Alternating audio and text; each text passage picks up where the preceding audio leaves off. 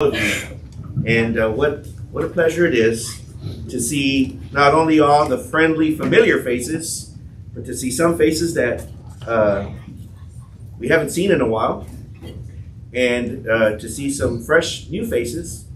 And in all these things, we're all in the same family. Yes, we have what people would call membership in churches, but we're all the same body. We're all the same family. And we're thankful that you're all here. And those of you who are watching online, thank you for making New Spirit your place of worship today. If you have your Bibles with you, if you'll turn to the book of Revelation, chapter 3, verses 1 through 6. Revelation, chapter 3, verses 1 through 6. We remind you also we have notebooks up there at the front. And we do encourage you to take notes. Mark and I have been bringing you a series on the book of Revelation. We work too hard to let those ideas and concepts be forgotten. So please, we encourage you to take notes. And if you need a notebook, they are free for you to come and Brother Jose will give you one. If you can please stand in honor of God's word as we read today from Revelation chapter 3, verses 1 through 6.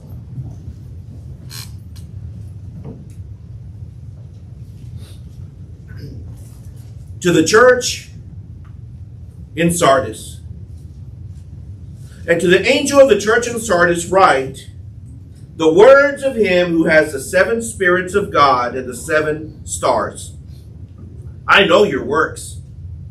You have the reputation of being alive, but you are dead. Wake up and strengthen what remains and is about to die, for I have not found your works complete in the sight of God. Remember then what you received and heard. Keep it and repent. If you will not wake up, I will come like a thief, and you will not know at what hour I will come against you. Yet you have still a few names in Sardis, people who have not soiled their garments, and they will walk with me in white, for they are worthy.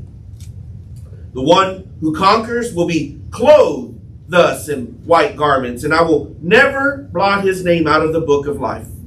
I will confess his name before my Father and before his angels. He who has an ear, let him hear what the Spirit says to the churches. Lord, Father, I thank you for the overwhelming privilege to be here, standing at your holy desk, given permission and authority by you, Lord, to preach your word. Lord, I am unworthy. And Lord, Father, it is you that makes me worthy. And so, Lord, Father, I pray that every word be spoken according to your word, that your Spirit speak through me. Lord, let this proclamation be a proclamation in love and always in truth. May those who hear it, may it receive life, wisdom, and the knowledge, Lord, that your word is always true. We thank you in Jesus' name. Amen. You may be seated. Thank you. I want to give you a list of some companies, and I want to ask you if you can tell me what these companies have in common. First one, I'm just going to give you the list. Pan American Airlines. Just keep that one in mind. Toys R Us. Blockbuster. How many of you remember Blockbuster? Am I old? Because there's some people looking at me like, what's that? Okay, good, thank you. Oldsmobile. What can you tell me these 4 companies have in common? No longer business. Bankrupt. Pan American Airlines went dead in 1991. Toys R Us at one point was the largest toy retailer outlet in the United States, and it made billions. But poor leadership and spending led it to declare bankruptcy in 2017. Blockbuster, you won't believe this, but there's still one store and only one store open, and it's found in Bend, Oregon. So if you do have a hankering to rent a DVD, you can drive over to Bend, Oregon, or fly over there better and go to that Blockbuster. Or return one. If you haven't returned your DVD, you need to find a place to return it. There's where you could go. Thank you, brother. Oldsmobile was 106 years in business, and at one point was one of the most successful car companies. Went out of business in 2004. All of these companies were once alive. They're now dead. And with their success, when you find one thing in common, it's that they became indifferent in their success. They, for a while, began to just live off of their reputation. They began to live off of their success, and they forgot what made them great in the first place. They became apathetic and indifferent. They forgot who they were, and soon they died. And after today, I think we can add one other name to that list, and that would be the church in Sardis.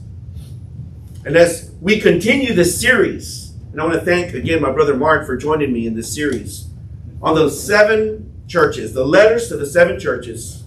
Before I continue, I want to stress a very important point.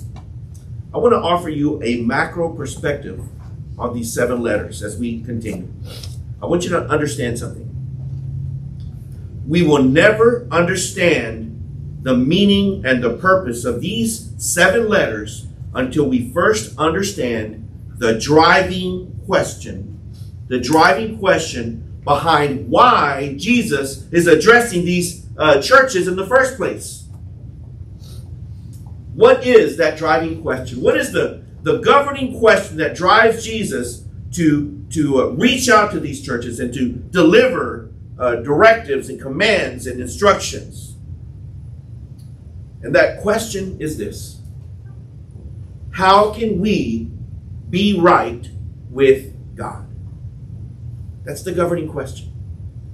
The driving question behind these 7 letters is, how can I be right with God? That should be the driving force in our lives. That should be the question that drives us every day. Lord, am I right with you? And if I'm not, how can I get right with you, Lord? And let me tell you something. That question applies not only to the individual, but to the church community as well. You see what I'm saying? Never can we come before the Lord and pose this question apart from our responsibility to the church. That we would come to the Lord standing alone and say, Lord, am I right with you? And God would look at us and say, I don't know. Where is your brethren? When we ask, am I right with God? We have a responsibility and are accountable to ask that question both individually and communally. We are never absolved of our obligation to ensure that our church community is also right with God. And Jesus makes this abundantly clear in these 7 letters. If you hear nothing else in what Jesus is doing, is he's petitioning to a faithful or an unfaithful flock of followers, and he's instructing them how to get right with God. Now, we can't just say, well, I'm okay with God. I'm doing good. I'm walking with the Lord. I'm reading my Bible. I'm doing all these great things. In my church, not so much. The pastor, he's kind of wacky. He kind of says some off-the-cuff stuff. And there's some leaders there that are not walking faithfully with the Lord. The church is a little off, but I'm okay with God. We can't do that. We don't have that privilege. Because when we tolerate things that we know are wrong in the community, when we fail to correct wrong doctrine, when we turn a blind eye to sin, when we persist in a church that we know is not walking faithfully with the Lord, Jesus is saying that he's going to hold us accountable for it. And that is the occasion that gives rise to these letters.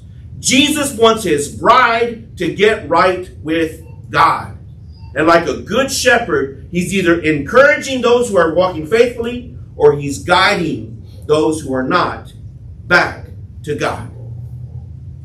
Some would look at people in the church, and someone might even look at me and say, oh, pastor's all up in my business, man. He's always following up. He's always wanting to do this or that. It's not that. I love you, man. Amen. I want to make sure that you're right with God. Amen. And this church wants to make sure that you're right with God. Amen. And if we don't do that, then God is going to hold us accountable as a church. So we're not bugging you. We're not trying to control you. We're not trying to manipulate you. We love you. We want to make sure that you're right with God. That's our job. And as a pastor, I don't get to look at God and say, Lord, well, I'm doing good. My flock, they've gone a little wayward. No, God says, feed my sheep. Guide my flock. That's the job of the pastor and the deacons, the ministers that are here, the leaders. It's all of our job to encourage one another. So it's not just, am I right with God, but is my church family right with God as well? Go with me to Hebrews 10:25.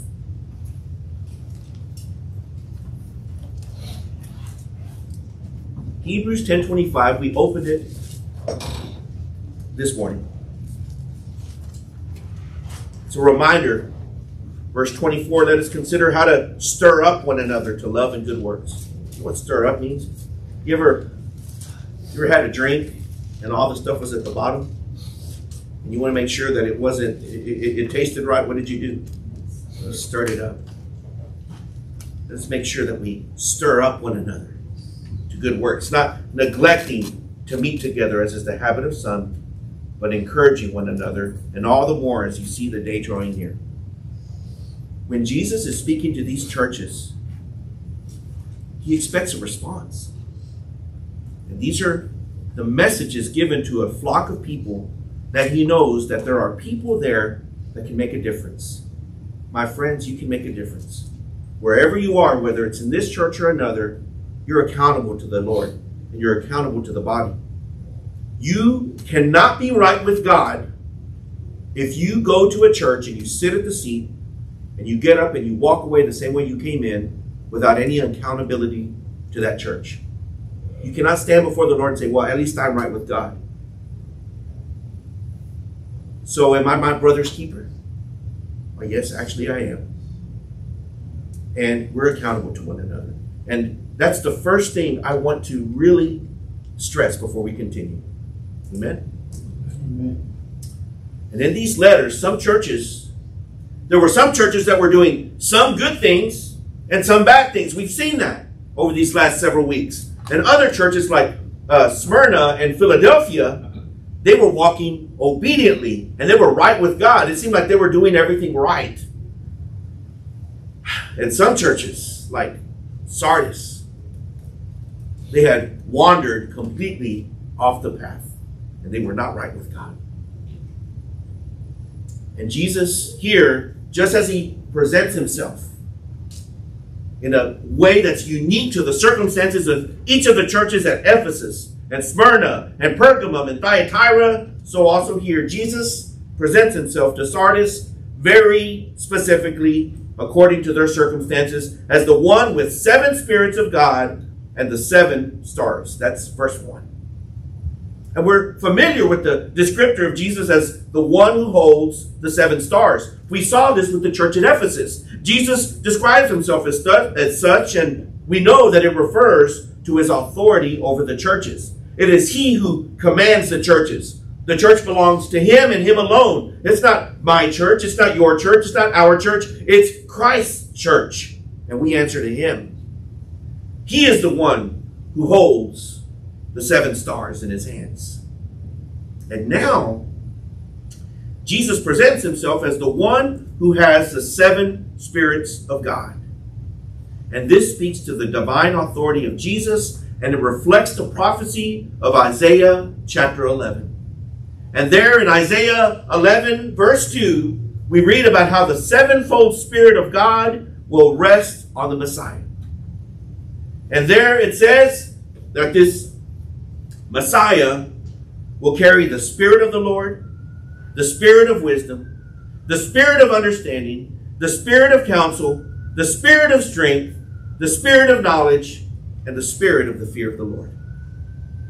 And why does Jesus present himself this way, as a 7-fold Spirit? And it's because Jesus tells them, I know your works. You have the reputation of being alive, but you're dead. See, there's only one way in which something that is alive becomes dead. And that way is when the Spirit leaves the body. Show me a person without a spirit, I'll show you a person who's dead, or a zombie.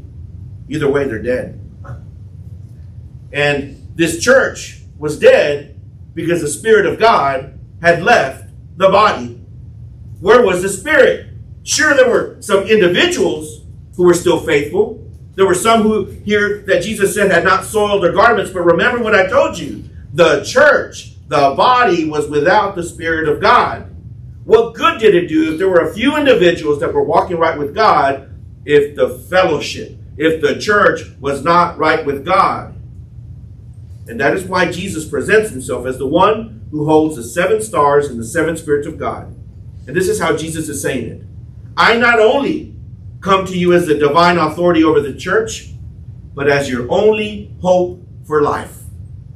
You're dead because you no longer have my Spirit there. And I am the one who carries the 7 spirits of God. So if you have any hope for revival, not really revival, but resurrection, I am your only hope. I am the one who carries the Spirit that your church desperately needs. But what happened? What happened to Sardis that it would be declared dead? How did Sardis die? What happened to it? And a lot of people may say, well, there's really not a lot said there. We don't know what happened. Oh, yeah, no, we do know what happened. And I can answer it in one simple word. Sin. Sin killed this church. Romans 6:23, for the wages of sin is death. James chapter 2, verse 20, faith without works is dead. And Paul says in 1 Timothy chapter 5, verse 6, that those who live for pleasure are dead, even while they live.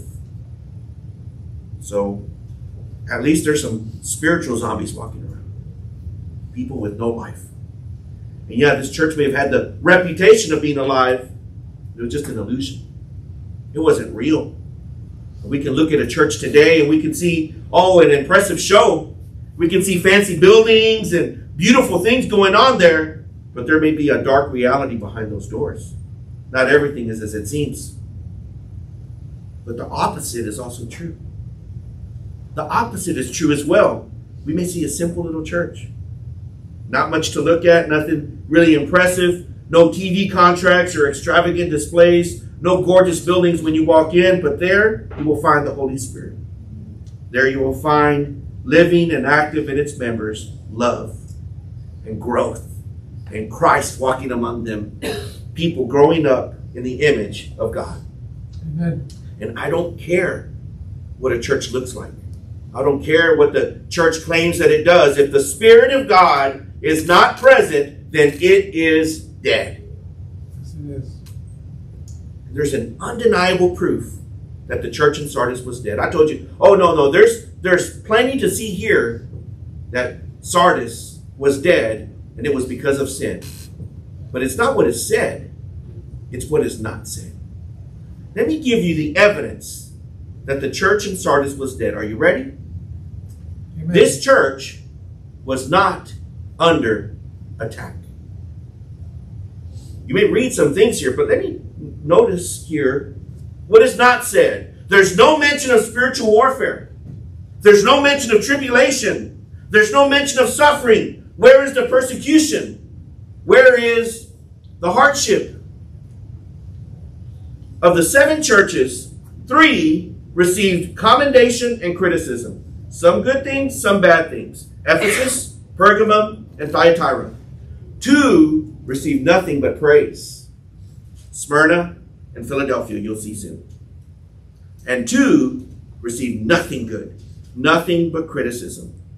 Laodicea and Sardis. Guess which 2 churches suffered no tribulation?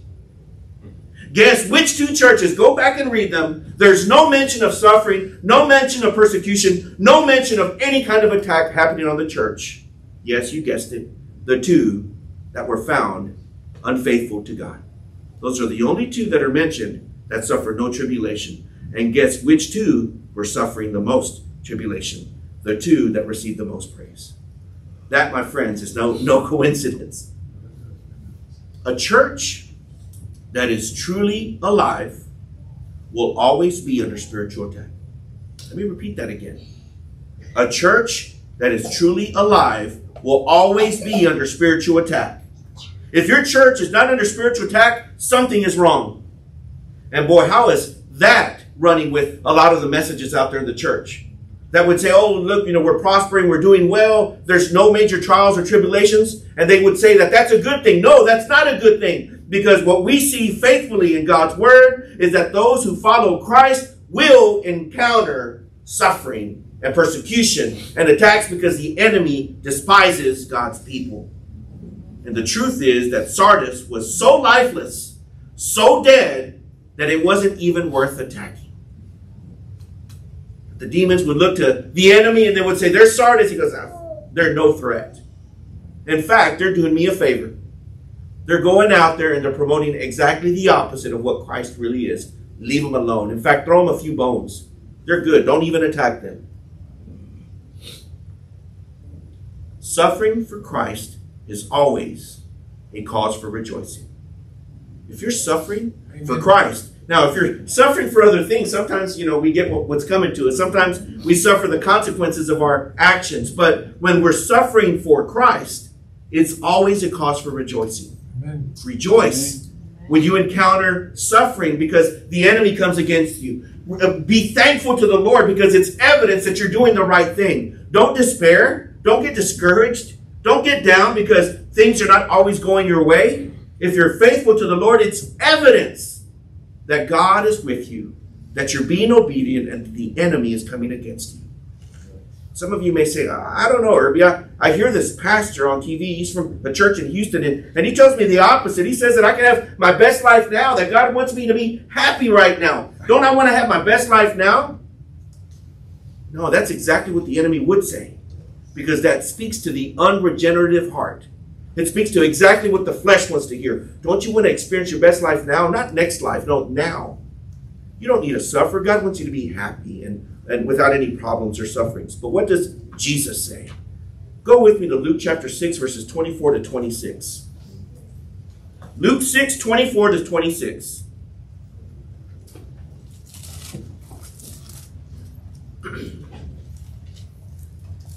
I would love, if I were invited to preach at that church in Houston, see what y'all can do. Can y'all maybe email and see if y'all can get me there? Let me tell you what I'm going to read to them. Luke 6, 24 to 26. But woe to you who are rich, for you have received your consolation. Woe to you who are full now, your best life now, for you shall be hungry.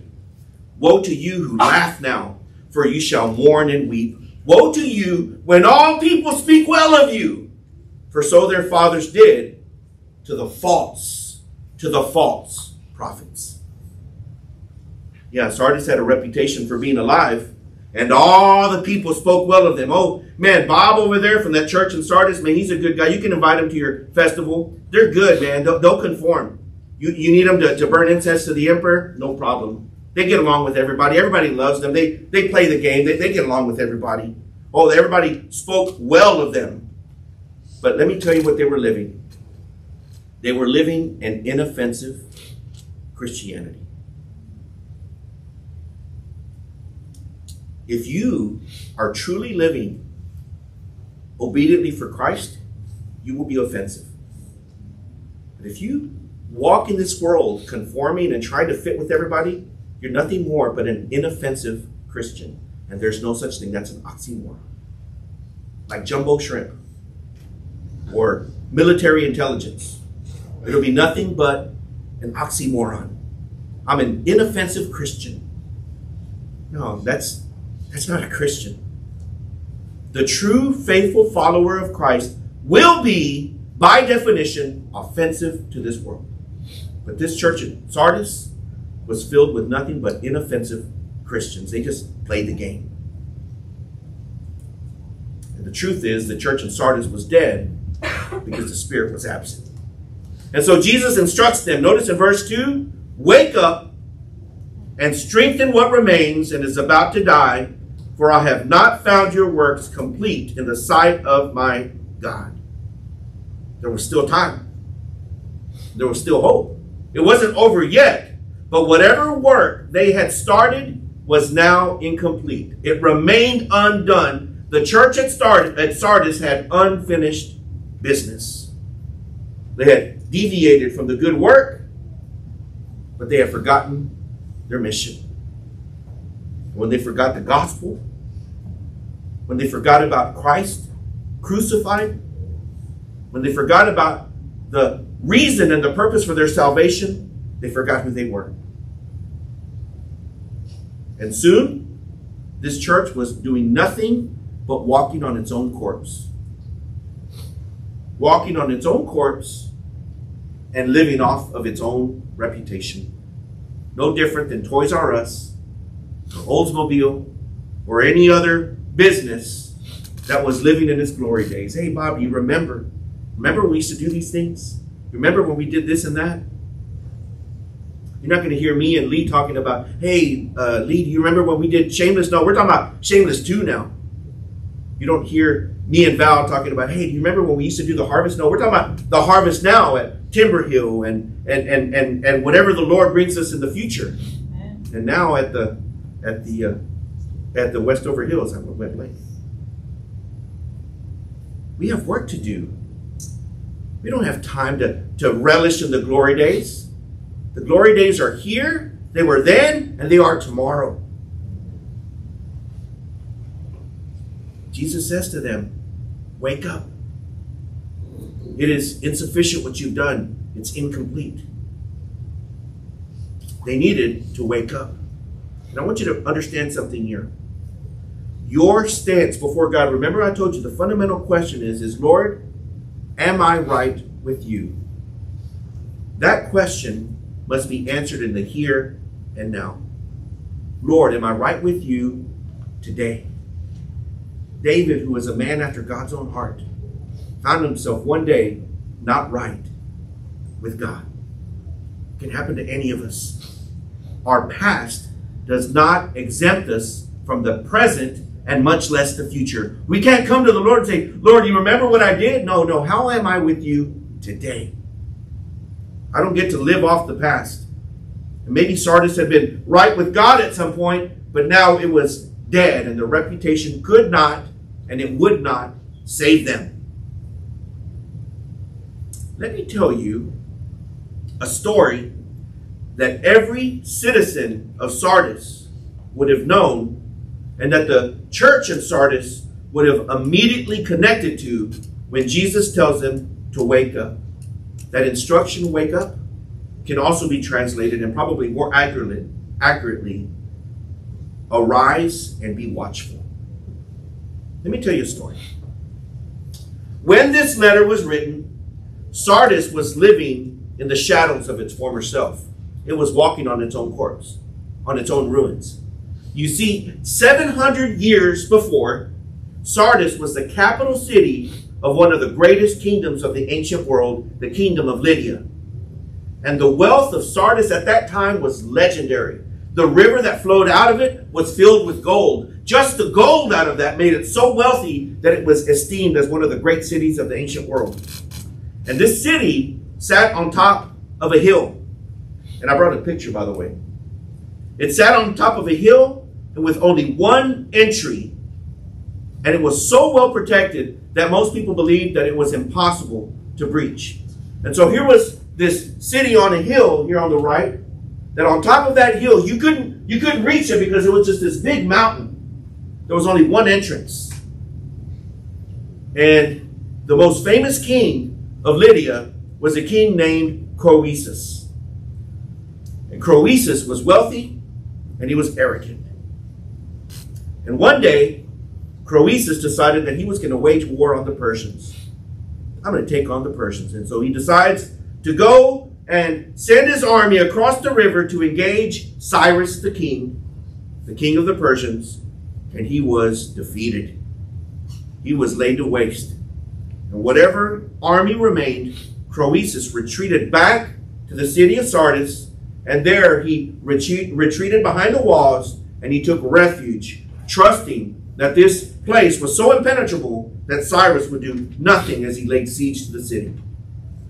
But one night, Cyrus sent a small party of Persian soldiers to scale up the side of that mountain that was supposedly impenetrable. And when they reached the top, when they got over the wall, they found that nobody was awake, nobody was alert, and nobody was standing watch and guard over the city. So they just casually walked over to the front, opened up the doors, and let the army in, and Sardis was destroyed. They didn't learn their lesson. About 300 years later, another general, Antiochus, he comes and he again lays siege to the city, and again the enemy soldiers scale that mountain. They came over the wall and they found everyone again sleeping and not alert and not watching. And after the second time that it fell, Sardis was never rebuilt on that mountain again. It was rebuilt at the base of the mountain. That's why you see the city on the left, at the base of that mountain. And so there at the base of the mountain, the people would live, and they would point to that mountain over there, and would talk about how one day, how a long time ago, there was a time, once upon a time, Sardis was a great city. But because the people were found not watchful, it fell. Everybody knew that story. So when Jesus tells the church at Sardis to wake up and strengthen what remains, it's like pointing to that hill and saying, church, do you remember what happened to that ancient city of Sardis? When the soldiers failed to do their duty? When they failed to keep watch over the city? That's what's going to happen to you if you don't wake up. You're under siege and you don't even know it. You're dead and you don't even know it. This church did not need a revival. It needed a resurrection. So Jesus gives them 3 commands in verse 3. Number 1, remember what you received and heard. Then he says, keep it. And then he says, repent. It's a threefold instruction given in verse 3. Remember what you received and heard. Keep it. And repent. And when Jesus speaks of remembering what was received and heard, he speaks of the gospel. He speaks of himself. He speaks of the cross. He speaks of salvation. He says, I want you to remember upon which your church was founded. You've lost your way. And it's an undeniable fact that one of the easiest ways to go wayward and to get lost with God is when we forget. And that is why the Bible is loaded with instructions. Remember, remember, remember. And the verb tense here, to remember, is a continuous action. It's not just remember, but keep on remembering. And never allow yourself to forget. Every day, remind yourself. Every day, remember what I've done. Remember what God has done for you. Remember what God is doing for you. Remember the faith upon which your faith stands. Remember the gospel. Remember the cross. Every day, continuous. Never forget. Isaiah 46 verses 8 to 9. Remember this and stand firm. Recall it to mind. You transgressors, remember the former things of old. For I am God and there is no other. I am God and there is none like me. Remember, recall to mind. Remember the former things of old. Psalm 103 verse 2. Bless the Lord, O my soul, and forget not all his benefits. Amen. Today, we have a beautiful reminder in the Lord's Supper, where we do this in remembrance of him. So if the church at Sardis wanted to wake up, it first needed to remember what mattered most.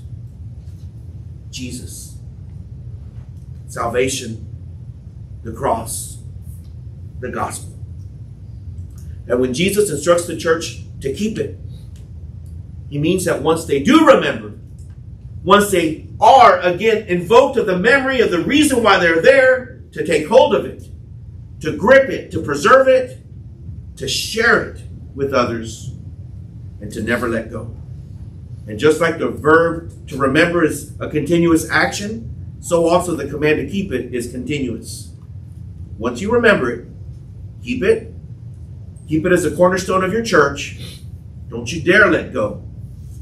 You keep on gripping. You never move on from this. You never graduate from this. You take hold of that cross and you never let go. My brothers, that's what we're supposed to do. Every day. Every day. If you would start every day by taking a walk to the cross. You want to maintain humility? I remember a person asking me one time, what's the secret to finding humility in my life? I said, every day wake up and in your mind take a walk to the cross. And you stand there at the foot of the cross every day and you remind yourself of why you're here. You'll never get arrogant. You'll never get proud. You want to retain your humility? You want to find a spirit of obedience and submission to God? Take a walk to the cross. That's all you need. There, whatever pride anybody has is shattered against the cross. And the third command Jesus gives is to repent. I wondered, why does the command to repent come last? Shouldn't they repent first and then do all these things? Doesn't repent come first? And I realized, no. No, it doesn't. A person cannot repent unless they first find conviction. And a person can't find conviction unless they first remember. Only in remembrance would the church at Sardis realize how far they'd fallen. Amen. Only then would they realize that they had compromised the world. Only then would they begin to see all the sin that they had allowed into the walls of the church and how they had forsaken what mattered most. So Jesus is basically saying to them, when you come to your senses, repent. Amen. You want to hear something really neat? The first two verbs here that I shared with you, to remember and to keep, they're continuous. Now repent. Repent is one definite action. It describes a decisive moment when the believer realizes that they're not right with God and they immediately come back to the shepherd. Amen. That's true repentance. When you realize you're lost, it's that decisive, definitive action. I need to get right. And Jesus warns them if they don't repent when they least expect it, like a thief in the night, he's going to return and he's going to judge them according to their response. Like that fig tree in the Gospel of Mark. One day, here comes the Lord, and he comes to it hungry, looking for fruit, but all he found was leaves. A fig tree with leaves but no fruit, and it was cursed by Jesus and died. But Jesus closes with the promise. There were still a few names in Sardis who had not soiled their garments, and Jesus promises that they will walk with him in white, for they are worthy. Praise the Lord. To say that they had not soiled their garments is a reference to how these followers had not compromised their faith. Amen. Now, Sardis was famous for its wool. In fact, it said that it was at Sardis where the dyeing of wool was first invented. So the staining of garments would have been very understood, especially at Sardis where wool and the staining of wool happened. But these were unstained cloths. But it refers to a person who underwent baptism. Because in those days, when a person was baptized, they were given a white robe.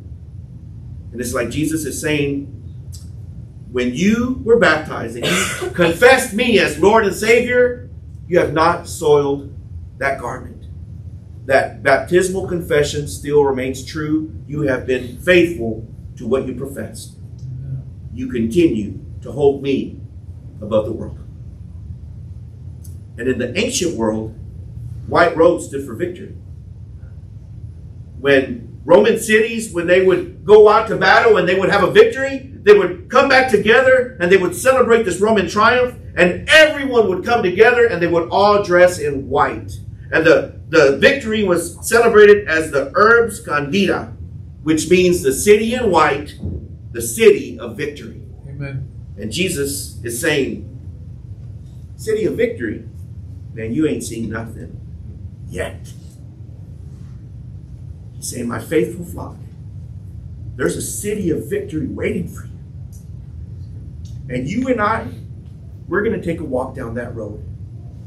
When you and I are in that city of victory, you and I are going to take a walk down that street together. And Jesus knew the faithful by name.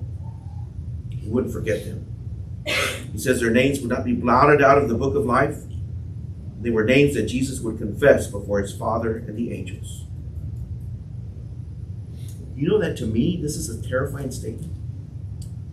It's terrifying because it implies that there's going to be names that will not be found in the book of life. And that there's going to be names that Jesus will not confess before his Father. The real question is not, do you know the name of Jesus? But does Jesus know your name? Can you stand here today with the full assurance, the full confidence that on the day that you meet Christ, that you'll say, yeah, Jesus knows my name and I'm going to hear it confessed before the Father. Can you stand here today with confidence? Because that's really what matters. It's not whether you know Jesus, but whether Jesus knows you. Because even the demons know Jesus, and at least they shudder. And the final statement is equally terrifying. He who has an ear, let him hear what the Spirit says to the churches. It's a final warning. It's a final warning that the church needs to wake up because there's enemies scaling its walls. And there's a shepherd here who's broken and fearful for this flock, saying, man, you're all in slumber. You're dead and you don't even know it, but the enemy has come upon you. It's the last chance to a church that's dead and is about to meet judgment. And Sardis never repented. Sardis never woke up and never got right with God. That church died, and it's now lost to history. And if we learn anything from Sardis, is that without the Spirit of God, we're dead. So what is God's message here? Be alert. Be ever watchful. Be ever faithful. You are accountable to one another. It's not just about you. It's about those around you. Guide, teach, protect, encourage, and ensure that your church crosses that finish line together. We're all in this together. May we always remember what we received and heard. May we keep it. May we remain watchful until his return. Amen. Amen. Please stand with me. I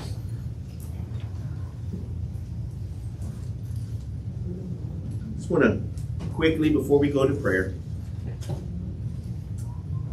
as we close here, I just want to ask a question that the Lord has put in my heart to ask. I want you to ask yourself, here and now, am I right with God? Amen. And as we pray, if you're not right, if you want to get right, today's your opportunity. Let me ask you, are those that the Lord has put in my life right with God? I don't get to stand before the Lord alone, because I know that God is going to ask me, and where is your brother? And where is your sister? Am I my brother's keeper? Yes. Actually, yes, I am. And so today, as we close in prayer, whether it's yourself or whether it's someone in your life that you know is not right with God, I want to invite you to come forward and be bold.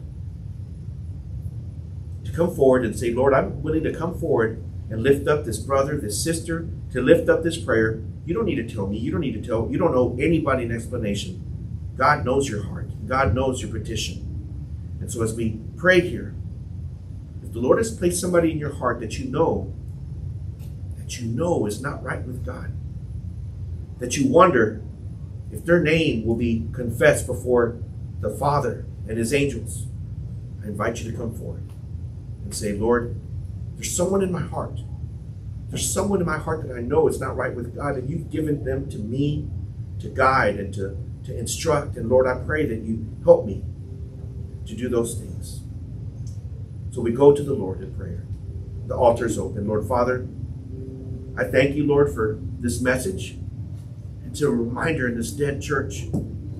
Oh Lord, what good did it do that people would come to this place and they would do all the things, go through all the religious rituals, yet they were dead inside. And Lord Father, I thank you that your Spirit is here. This church is living and active, not because of what we do, not because of who we are, but because of who you are. Because your Spirit lives and dwells here. Lord Father, may your Spirit always be here. May we always grip it, hold on to it, keep it. May we always remember the reason for the hope that we have. Lord, it is the cross that brings us here. It's the cross that binds us. It's the cross that gives us this strength and this hope. Lord, may this church always be founded on that foundation. And Lord, may we always be watchful. May we always guard against the enemy. May we always be willing to protect and to guide. And Lord, today we see here together, we come before you, Lord, and we say, Lord, there is someone. Lord, there's someone, Lord, that is not right. And Lord, I pray that you guide me and help me and protect me and show me, give me the words and the wisdom, Lord, to guide this person, to speak the truth in love, and to ensure, Lord, that they are with me on that glorious day. Lord, I don't want to just walk that street of victory with you. I want to walk it with them as well. Lord, you call me to love my neighbor. Who is my neighbor? Those around me, Lord Father. You've given me people. And Lord, it's not just about me crossing the finish line. It's about ensuring that my loved ones do as well. So, Lord Father, here we stand before you, Lord, in complete submission to you, acknowledging that you are the only one who holds the power of salvation. Lord, may you guide us in this. May this church always be alive in you. May it always remember its first call. And may it never deviate from that call. May the cross always stand front and center in this church as the hope and the only hope of salvation. Lord, I thank you for this day. For those who are here, I thank you in Jesus' name. Amen.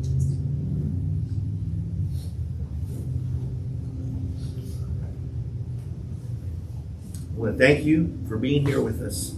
And to our visitors and not so visitors that have been gone for a little bit but are really part of our family and been for a while, for all of you, we're glad that you're here. We're glad that you're sharing with us. We're glad that you are here worshiping with us. May you be blessed this week and you stand dismissed. God bless you.